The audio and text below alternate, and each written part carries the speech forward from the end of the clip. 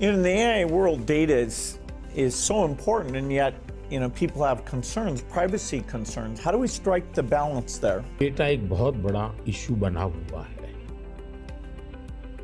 हमने उसकी सिक्योरिटी भी देखनी चाहिए। भारत में कानूनी व्यवस्था तो की है, लेकिन लोगों को भी अवेयर करना पड़ेगा। अब जैसे मैंने आज हमारे देश में यूनिवर्सिटीज वगैरह सारे सर्टिफिकेट क्लाउड में रखवा देता हूँ, ताकि खर्चा भी बचता है और जो भी रिक्वायरमेंट मिल जाती है।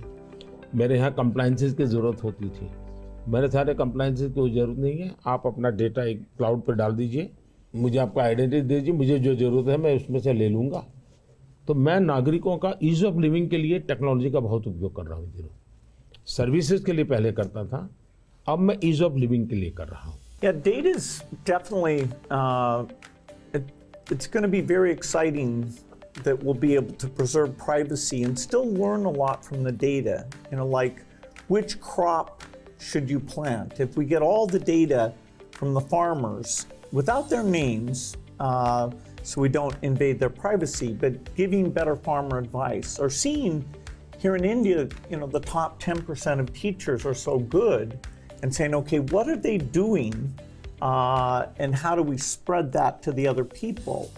Or even if there's some new nutrition approach, sometimes it works and sometimes not. And so because you have the medical record, the ability to kind of track and say, okay, this is working very well, or this isn't, we can be a lot smarter without threatening individual privacy.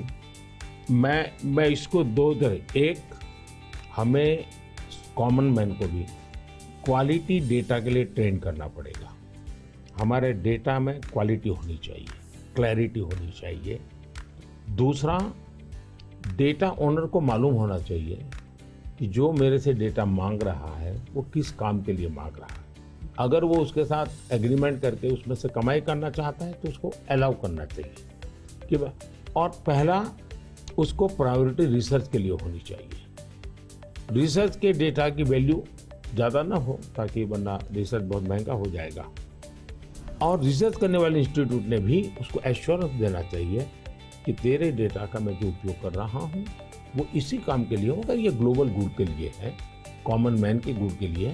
तो मैं मानता हूँ दुनिया में कोई भी व्यक्ति इनकार नहीं करेगा। I think it's interesting that some of these digital systems create efficiency by getting rid of the middleman, and that's super beneficial.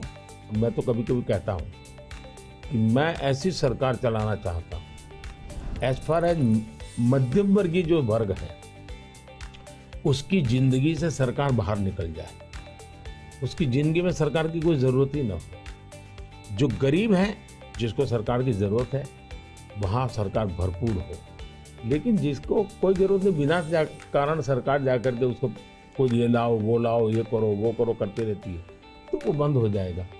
और इसलिए मेरी कोशिश यही है कि हमारा प्रयास यही रहेगा कि हम इसको करें।